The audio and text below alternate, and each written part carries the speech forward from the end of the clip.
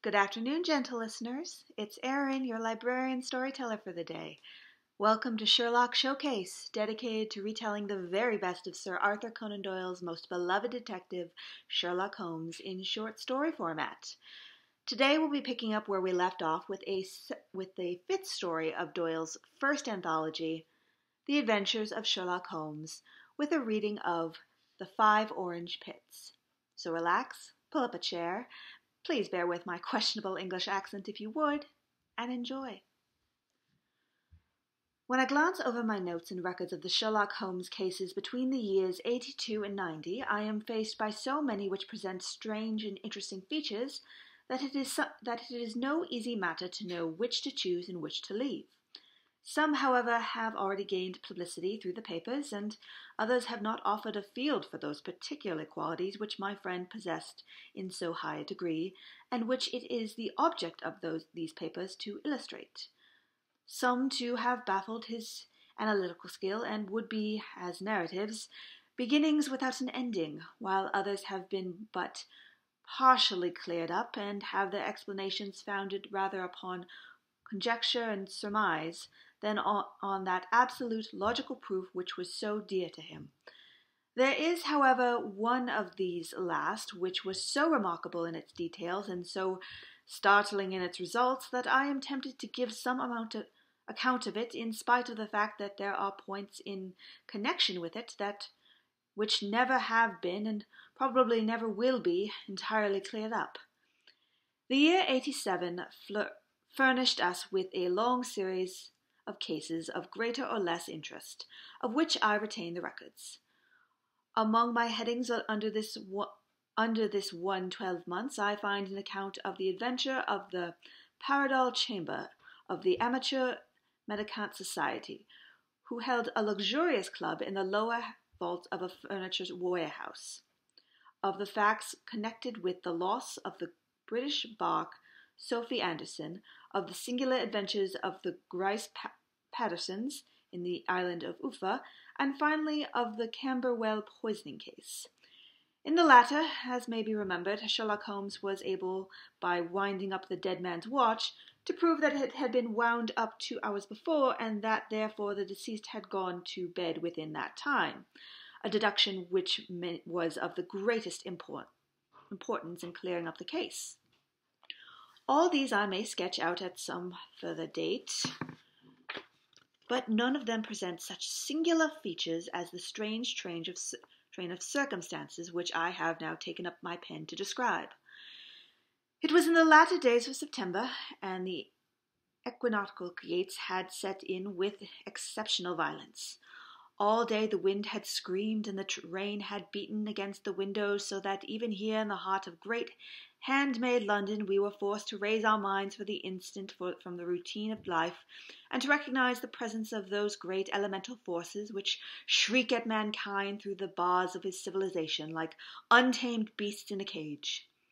As evening drew, the storm grew higher and louder, and the wind cried and sobbed like a child in the chimney.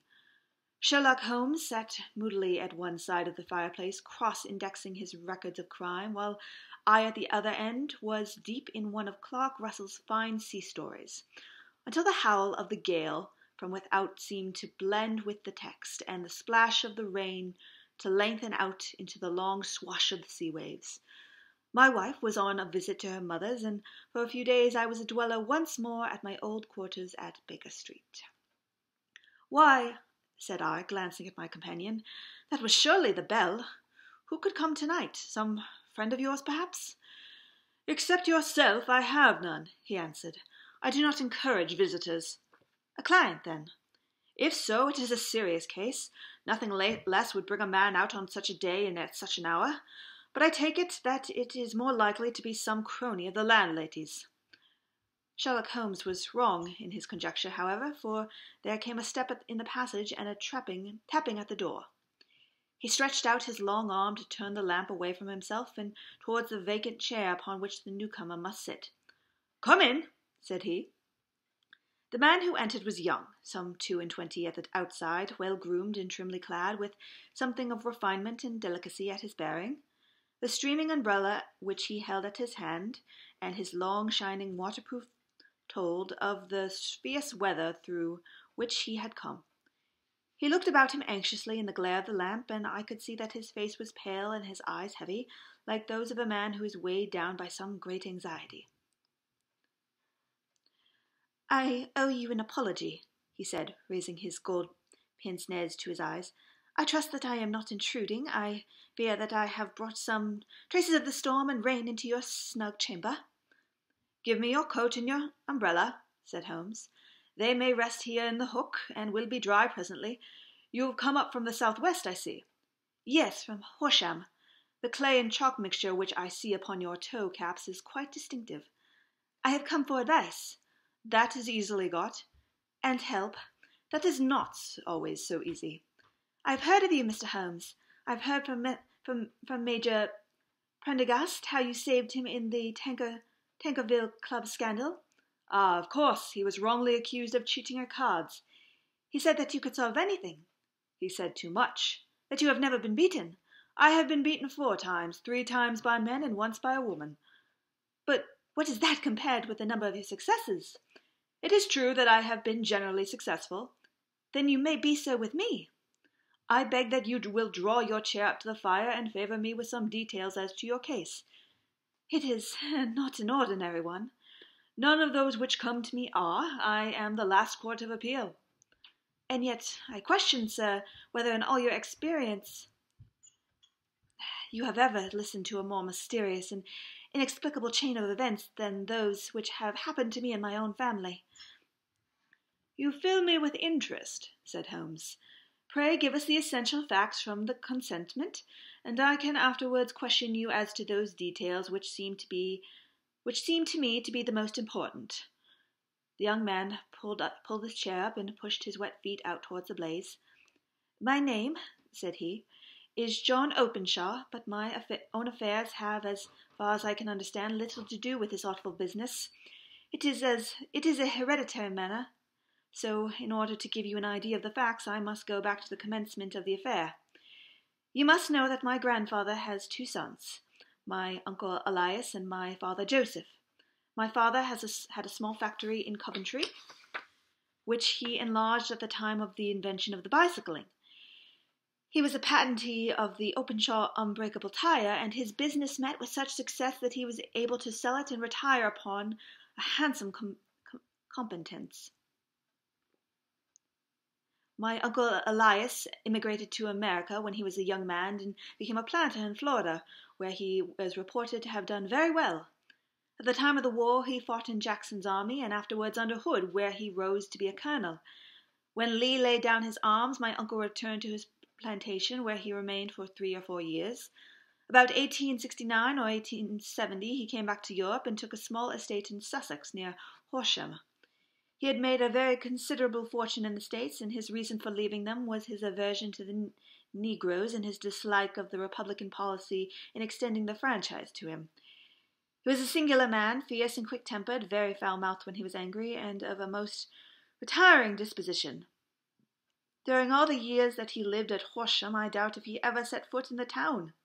He had a garden and 2 or 3 fields round his house, and there he would take his exercise, though very often for weeks on end he would never leave his room. He drank a great deal of brandy and smoked very heavily, but he would see no society and did not want any friends, not even his own brother. He did not mind me. In fact, he took a fancy to me, for at the time when he saw me first I was a youngster of 12 or so. This would be in the year 1878, after he had been 8 or 9 years in England. He begged my father to let me live with him, and he was very kind to me in his way. When he was sober, he used to be fond of playing badminton and draughts with me, and he would make me his representative both with the servants and with the tradespeople, so that by the time I was 16, I was quite a master of the house. I kept all the keys and could go where I liked and do what I liked, so long as I did not disturb him in his privacy. There was one singular exception, however, for he had a single room, a lumber room up among the attics, which was invariably locked, and which he would never permit either me or anyone else to enter. With a boy's curiosity, I have peeped through the keyhole, but was never able to see more than a collection of old trunks and bundles, as would be expected in such a room. One day, it was in March 1883, a letter with a foreign stamp lay upon the table in front of the Colonel's plate. It was not a common thing for him to receive letters, for his bills were all paid in ready money, and he had no friends of any sort. "From India," said he as he took it up. "Pondicherry postmark! What can this be?" Opening it hurriedly, out there jumped 5 little dried orange pips, which pattered down among his plate. I began to laugh at this, but the laugh was struck from my lips at the sight of his face. His lip had fallen, his eyes were protruding, his skin the color of putty, and he glared at the envelope which he still held in his trembling hand. "KKK!" he shrieked, and then, my God, my sins have overtaken me." "What is it, uncle?" I cried. "Death," said he, and rising from the table, he retired to his room, leaving me palpitating with horror. I took up the envelope, and I saw scrawled in red ink upon the inner flaps, just above the gum, the letter K, 3 times repeated. There was nothing else save the 5 dried pips. What could be the reason for his overpowering terror? I left the breakfast table, and I ascended the stair. I met him coming down with an old rusty key, which must have belonged in the attic, in one hand, and a small brass box like a cash box in the other. "They may do what they like, but I'll checkmate them still," said he with an oath. "Tell Mary that I shall want a fire in my room today, and send down to Fordham the Horsham lawyer." I did it as he ordered, and when the letter arrived, I was asked to step up to his room.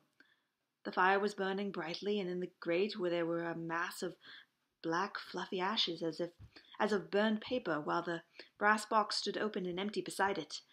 As I glanced at the box, I noticed with a start that on the lid was printed the treble K, which I had read in the morning upon the envelope.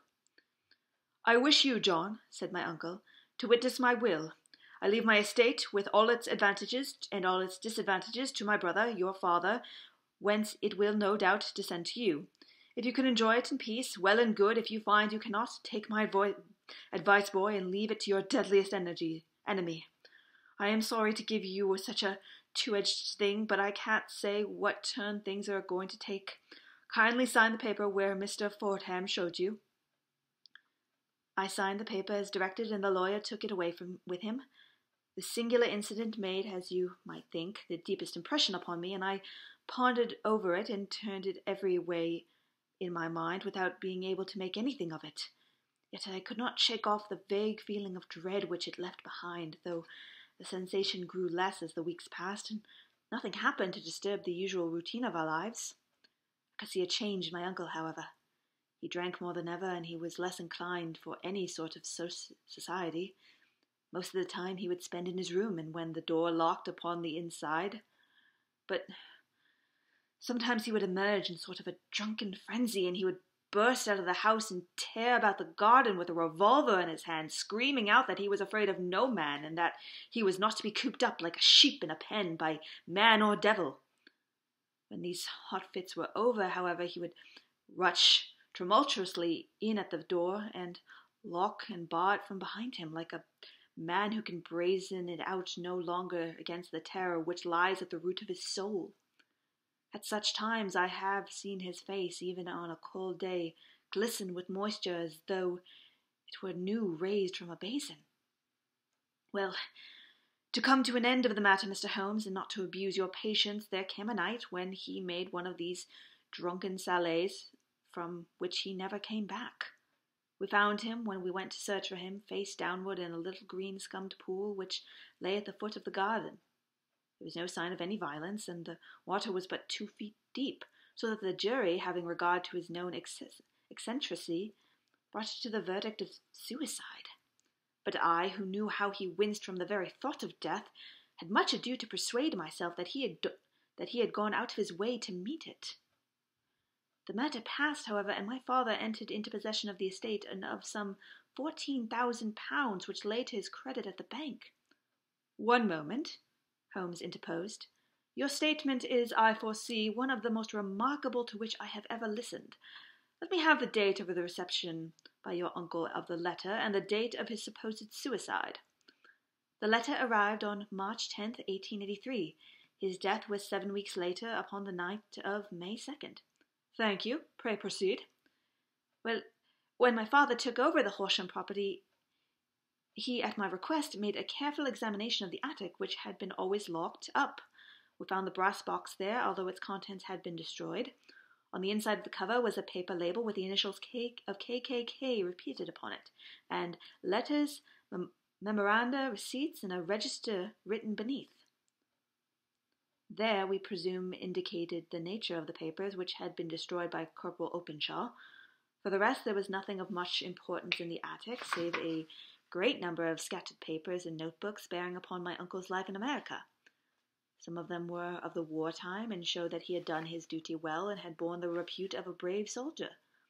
Others were of a date during the reconstruction of the southern states, and were mostly concerned with politics, for he had evidently taken a strong part in opposing the carpetbag politicians who had been sent down from the north. Well, it was at the beginning of '84 when my father came to live at Horsham, and all went as well as possible with us until the January of '85. On the 4th day after the New Year, I heard my father give a sharp cry of surprise as we sat together at the breakfast table. There he was, sitting with a newly opened envelope in one hand and 5 dried orange pips in the outstretched palm of the other one.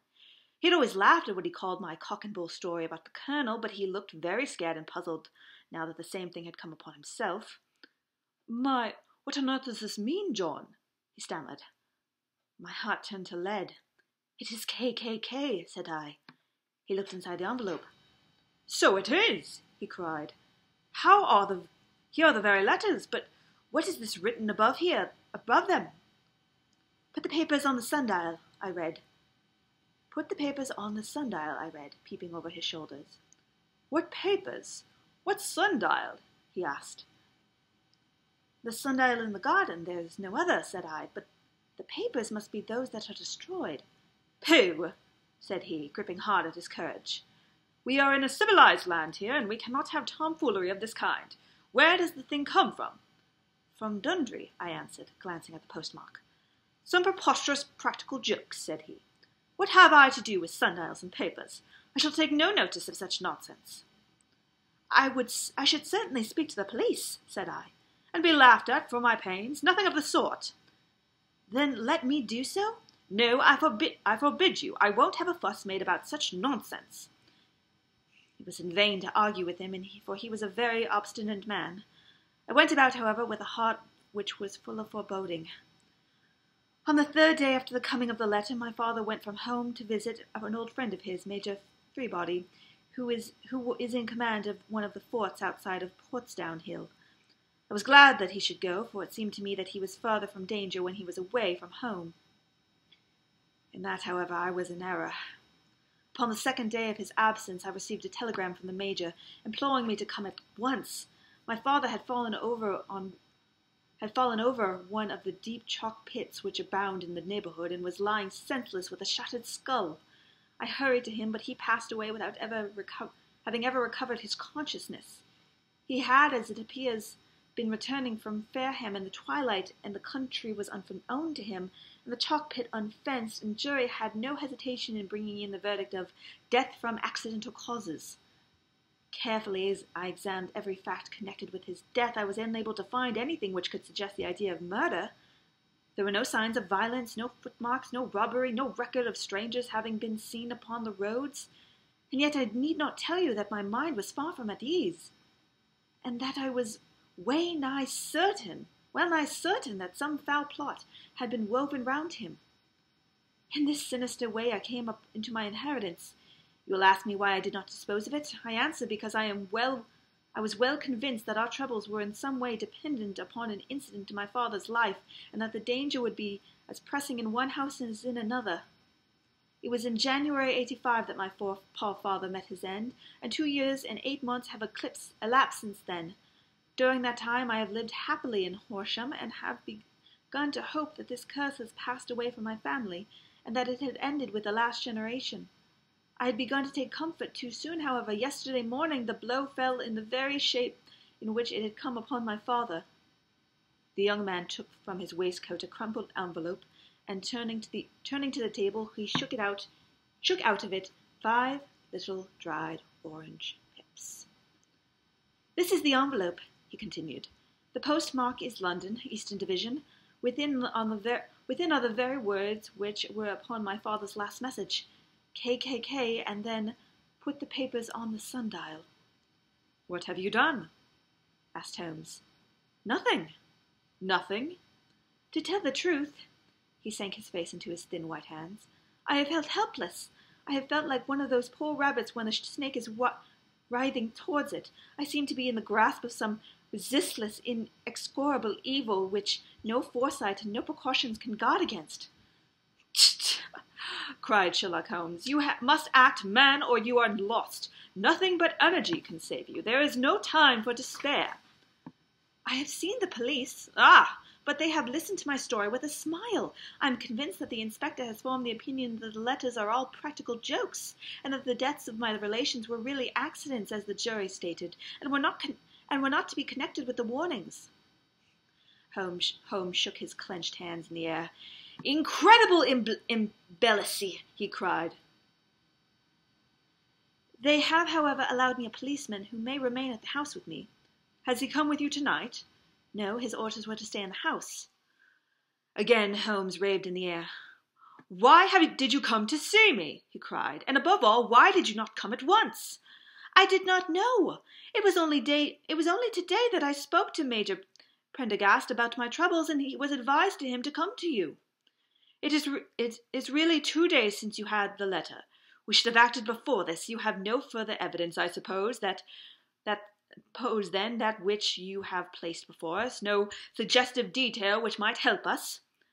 "There is one thing," said John Openshaw. He rummaged in his coat pocket, and drawing out a piece of discoloured blue-tinted paper, he laid it upon the table.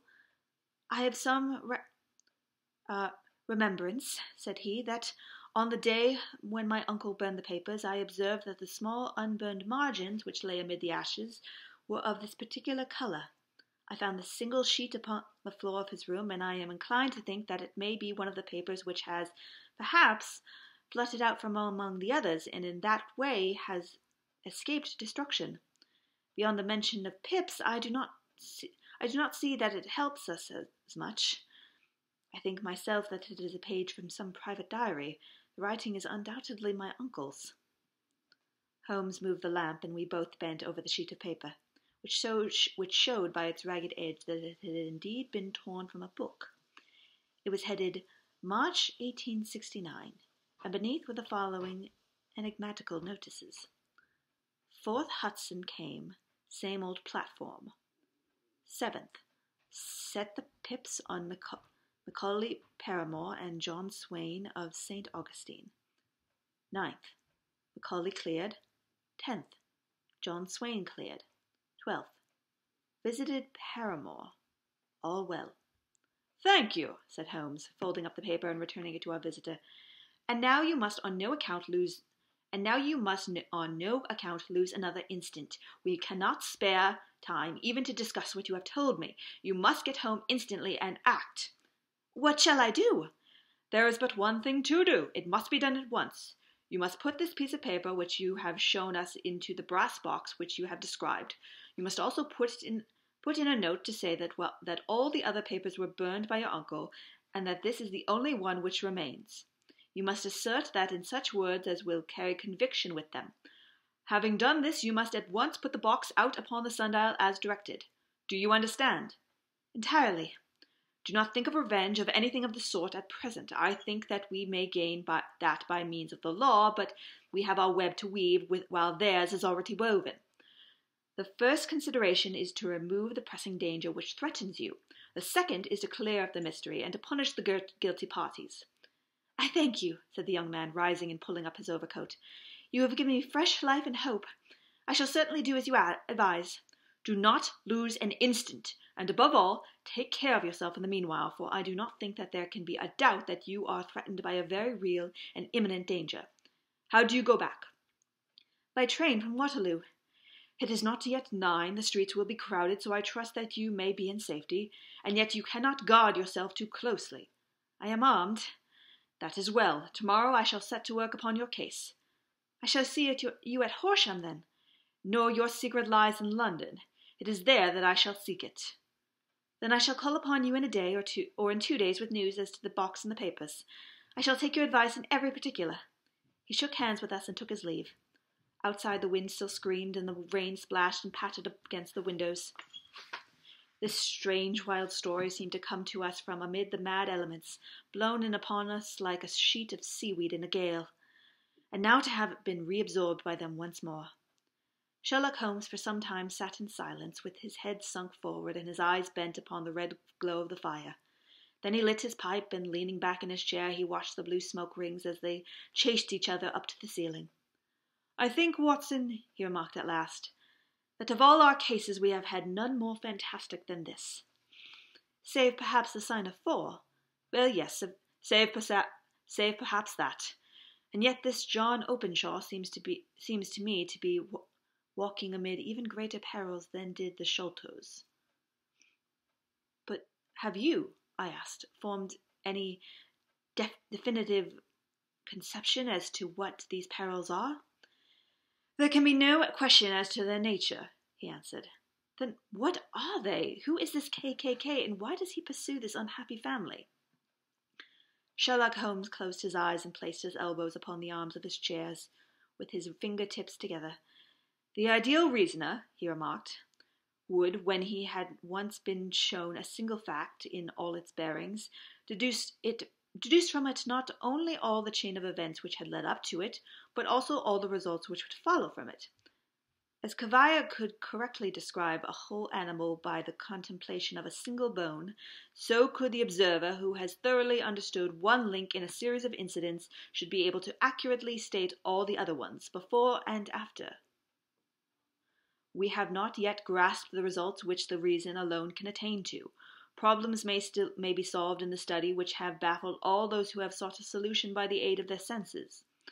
To carry the art, however, to its highest pitch, it is necessary that the reasoner should be able to utilize all the facts which have come to his knowledge, and this in itself implies, as you will readily see, a possession of all knowledge, which, even in these days of free education and encyclopedias, is somewhat a rare accomplishment. It is not so impossible, however, that a man should possess all knowledge which is likely to be useful to him in his work, and this I have endeavored in my case to do so. If I remember rightly, you on one occasion, in the early days of our friendship, defined my limits in its very precise fashion." "Yes," I answered, laughing. "It was a singular document. Philosophy, astronomy, and politics were marked at 0, I remember. Botany variable, geology profound as regards the mud stains from any region within 50 miles of town, chemistry eccentric, anatomy unsematic, sensual literature and crime records unique, violin player, boxer, swordsman, lawyer, and self-poisoner by cocaine and tobacco. Those, I think, were the main points of my analysis." Holmes grinned at the last item. "Well," he said, "I say now, as I said then, that a man should keep his little brain attic stocked with all the furniture that he is likely to use, and the rest he can put away in the lumber room of his library, where he can get it if he wants it. Now, for such a case as the one which has been submitted to us tonight, we need certainly to muster all our resources. Kindly hand me down the letter K of the American Encyclopedia, which stands upon the shelf beside you. Thank you. Now, let us consider the situation and see what may be deduced from it.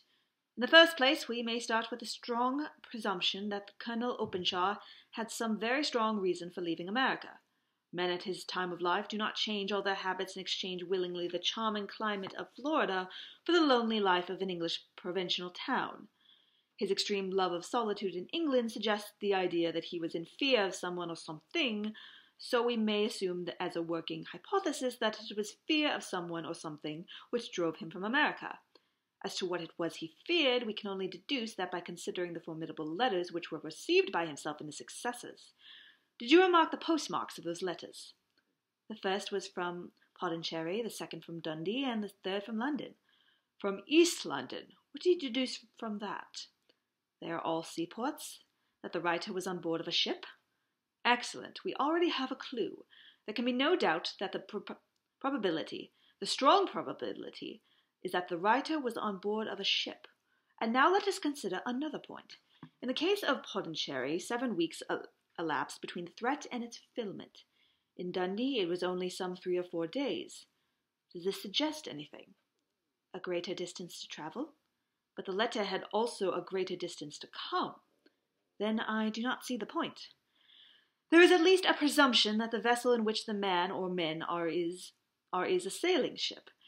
It looked as if they always sent their singular warning or token before them when starting upon their mission. You see how quickly the deed followed the sign when it came from Dundee. If they had come from Podonsherry in a steamer, they would have arrived almost as soon as their letter. But as a matter of fact, 7 weeks elapsed. I think that those 7 weeks represented the difference between the mail boat which brought the letter and the sailing vessel which brought the writer. It is possible. More than that, it is probable. And now you see the deadly urgency of this new case and why I urged young Openshaw to caution. The blow has always fallen by the end of the time which it would take the senders to travel the distance. But this one comes from London, and therefore we cannot count upon delay. Good God, I cried. What can it mean, this relentless persecution? The letters which Openshaw carried are obviously of vital importance to the person or persons in the sailing ship. I think that it is quite clear that there must be more than one of them. A single man could not have carried out 2 deaths in such a way as to deceive a coroner's jury. There must be several in it, and they must have been men of resource and determination. The papers they mean to have by the holder of them, who it may.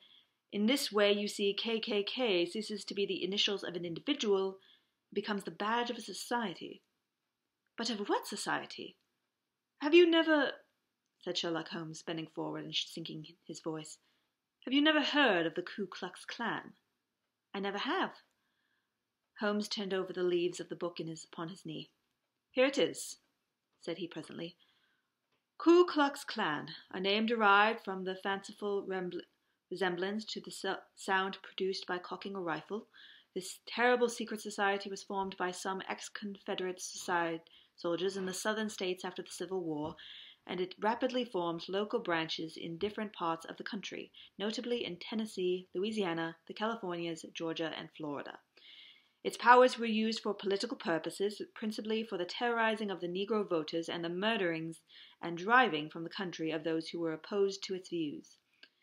Its outrages were usually preceded by a warning sent to the mocked man and some fantastic but generally recognizable shape, a sprig of oak leaves in some parts, melon seeds, or orange pips in others. On receiving this, the victim might either openly abjure his former ways or might fly from the country. If he braved the matter out, death would unfailingly come upon him, and usually in some strange and unforeseen manner. So perfect was the organization of the society, and so systematic its methods, that there is hardly a case upon record where any man succeeded in braving it with impunity, or in which any of its outrages were traced home to the perpetrators.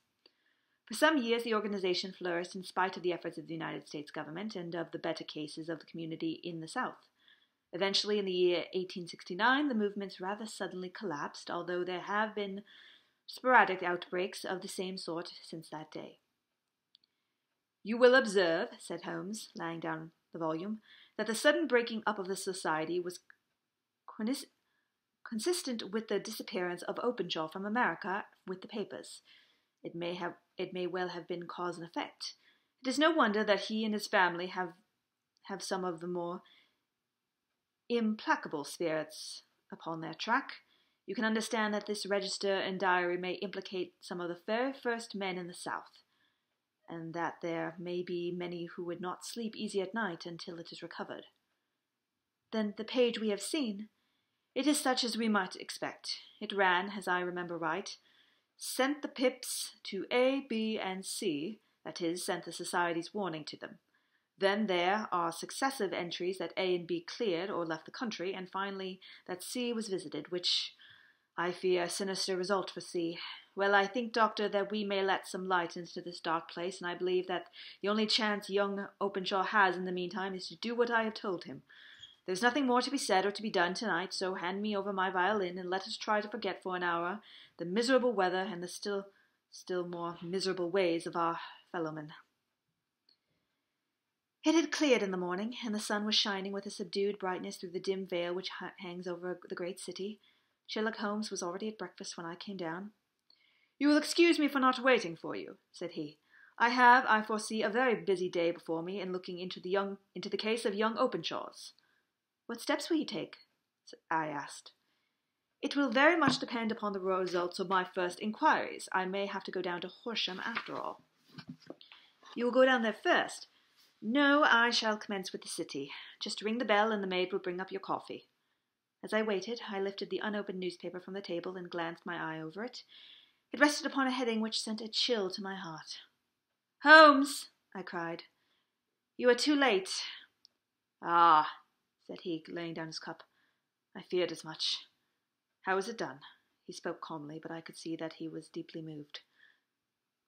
My eye caught the name of Openshaw and the heading "Tragedy near Waterloo Bridge." Here's the account. "Between 9 and 10 last night, Police Constable Cook of the H Division of duty near Waterloo Bridge heard a cry for help and a splash in the water. The night, however, was extremely dark and stormy, so that in spite of the help of several passers-by, he was quite unable to effect a rescue. The alarm, however, was given, and by the aid of the water police, the body was eventually recovered. It proved to be that of a young gentleman whose name, as it appears from the envelope which was found in his pocket, was John Openshaw, and whose residence is near Horsham. It is conjectured that he may have been hurrying down to catch the last train from Waterloo Station, and that in his haste in the extreme darkness he missed his path and walked over the edge of one of the small landing places for river steamboats. The body exhibited no traces of violence, and there can be no doubt that the deceased had been the victim of an unfortunate accident, which should have been the effect of calling the attention of the authorities to the condition of the riverside land stages."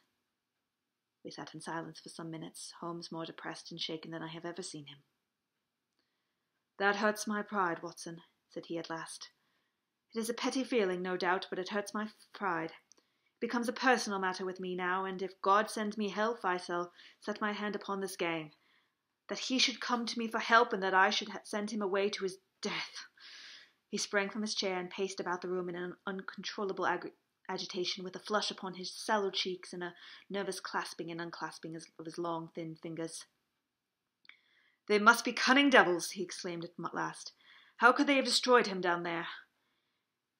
The encampment is not on the direct line to the station. The bridge, no doubt, was too crowded, even on such a night, for their purpose. Well, Watson, we shall see who will win in the long run. I am going out now." "To the police?" "No, I shall be my own police. When I have spun the web, they may take the flies, but not before." All day I was engaged in my professional work, and it was late in the evening before I returned to Baker Street. Sherlock Holmes had not come back yet. It was nearly 10 o'clock before he entered, looking pale and worn. He walked over to the sideboard, and tearing a piece from the loaf, he devoured it voraciously, washing it down with a long draught of water. "You are hungry," I remarked. "Starving. It had escaped my memory. I've had nothing since breakfast." "Nothing?" "Not a bite. I had no time to think of it." "And have you succeeded?" "Well." "You have a clue?" "I have them in the hollow of my hand. Young Openshaw shall not long remain unavenged. Why, Watson, let us put our own devilish trademark upon them. It is well thought of." "What do you mean?" He took an orange from the cupboard, and tearing it to pieces, he squeezed out the pips from the table. Of those he took 5 and thrust them into the envelope. On the inside of the flap he wrote S.H. for J.O. Then he sealed it and addressed it to Captain James Calhorn, Bark Lone Star, Savannah, Georgia. "That will await him when he enters port," he said, chuckling. "It may give him a sleepless night. He will find it as sure a precursor of his fate as Openshaw did before him."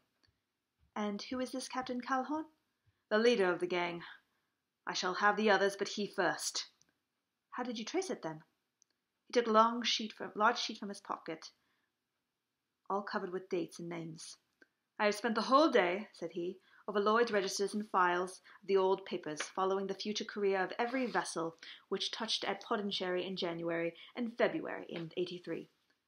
There were 36 ships of fair tonnage which were reported there during these months. One, the Lone Star, instantly attracted my attention, since, although it was reported as having cleared from London, the name is that which is given to one of the states of the Union. Texas, I think. I was not and am not sure which, but I knew that the ship must have had an American origin. What then? I searched the Dundee records, and when I found that the bark Lone Star was there in January 85, my suspicion became a certainty. I then inquired as to the vessels which lay at present in the port of London. Yes? The Lone Star had arrived here last week. I went down to the Albert Dock and found that she had been taken down the river by the early tide this morning, homeward bound to Savannah. I wired to Gravesend and learned that she had passed some time ago, and as the wind is easterly, I have no doubt that she is now past the Goodwins and not very far from the Isle of Wight. What will you do then? Oh, I have my hand upon him. He and his 2 mates are, as I learned, the only native-born Americans in the ship. The others are Finns and Germans. I know also that they were all 3 away from the ship last night. I had it from the stevedore who had been loading their cargo. By the time that their sailing ship reaches Savannah, the mail boat will have carried this letter, and the cable will have informed the police of Savannah, and that these 3 gentlemen are badly wanted here upon a charge of murder. There is a flaw, however, in the best laid of human plans, and the murderers of John Openshaw were never to receive the orange pips, which would show them another, as cunning and as resolute as themselves, was upon their track. Very long and very severe were the sequential gales that year. We waited long for news of the Lone Star in Savannah, but none ever reached us. We did at last hear that somewhere, far out in the Atlantic, a shattered stern post of the boat was seen swinging in the trough of the wave, with the letters L.H. carved upon it, and that is all which we shall ever know of the fate of the Lone Star. Thank you for joining with me, gentle listeners. Tune in next time for the next in our series, and I wish you a pleasant day. Goodbye.